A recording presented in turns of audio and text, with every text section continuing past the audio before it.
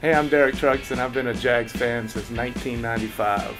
We've been there from the beginning. I remember all the way back going to games, and we had a few good runs early on, some great playoff wins, and Fred Taylor, Mark Brunell, Jimmy Smith, Keenan McCardle, Maurice Jones-Drew, the new crop of guys. We've been lucky to have great owners. The Weavers were great people, great for the city, and I think Shad Khan might be the best owner in the league right now. So we're happy to have the team.